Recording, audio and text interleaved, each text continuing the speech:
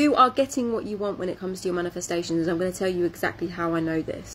Because creation is finished, creation is done, creation is complete.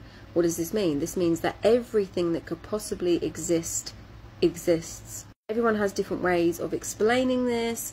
I like to see it as, so some people say, like, in the quantum field there's all these different possibilities, and then when you observe them and put your awareness on them, that wave, this is the scientific part, collapses, crystallizes. So basically, persist in your assumption and it'll harden into fact.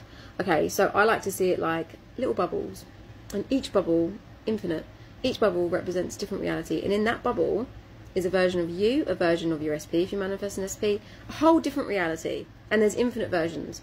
There's a version of you that is a doctor, there's a version of you that's got 10 kids, there's a version of you that is a millionaire, there's a version of you that works in New York, there's a version of you that lives in Ireland, there's a version of you that lives in South Africa, there's a version of you that's got 3 dogs, there's a version of you that's got 1 dog, there's a version of you that can't eat pizza, there's a version of you that's allergic to cheese, there's a version of...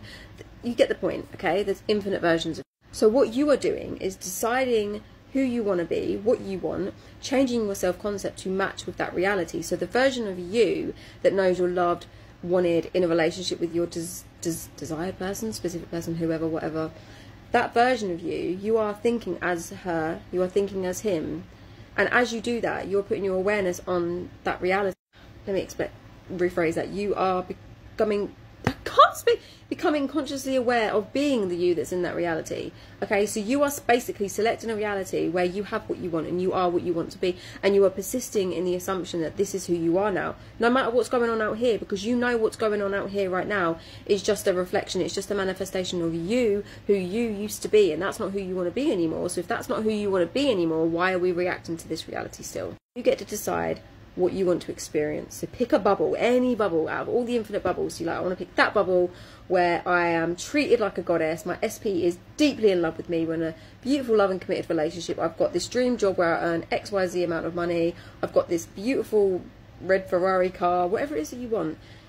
And then you assume you have those things, you assume that's who you are, and you keep thinking in your favour. And if you find yourself dwelling on circumstances, you find yourself reacting to things in the 3. Don't beat yourself up about it, we all do it sometimes. Just tell yourself, it doesn't matter, I always get what I want. I always get what I want, everything is unfolding perfectly for me.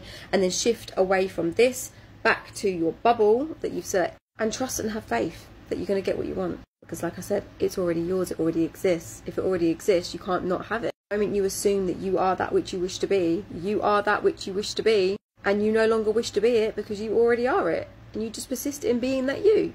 Go pick your bubble. That's everything you desire.